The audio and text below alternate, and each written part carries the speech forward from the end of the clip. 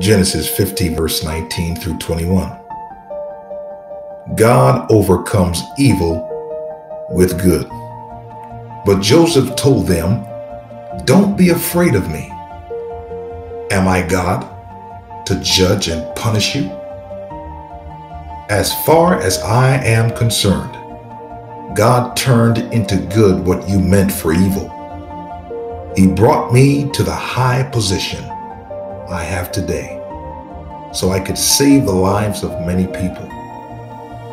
No, don't be afraid. Indeed, I myself will take care of you and your families." And he spoke very kindly to them, reassuring them.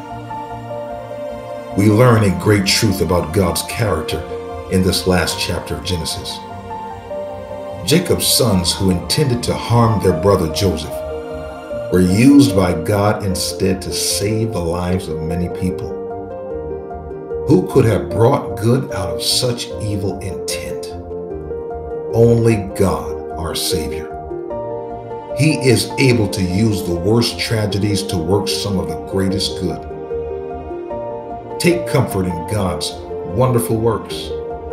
Praise the Lord, our Redeemer, for his providential care, which ultimately causes good to triumph over evil. Yes, there are those times where we want to take things in our own hands and deal with the situation and get back at that person or individuals who have done us wrong. But know this, God overcomes evil with good. God has the ability to turn things around in our favor. Regardless of what it may look like, we must believe God, trust him, stand on his word, knowing that he will intervene. Remember, the Bible says that vengeance is mine, saith the Lord. I will repay. Trust him, knowing that he knows what he's doing.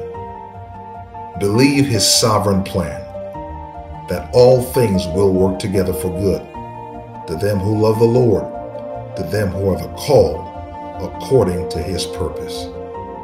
Let us pray.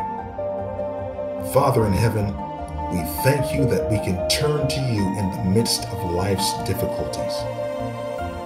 You come to us as Savior and Redeemer, offering your sure help and certain hope. When we cannot see a way out, you offer vision to overcome. When we stumble, you pick us up and set us back on course. We praise you that you can transform our sinful heart and bring good into our life. To you be the glory forever and ever. Amen.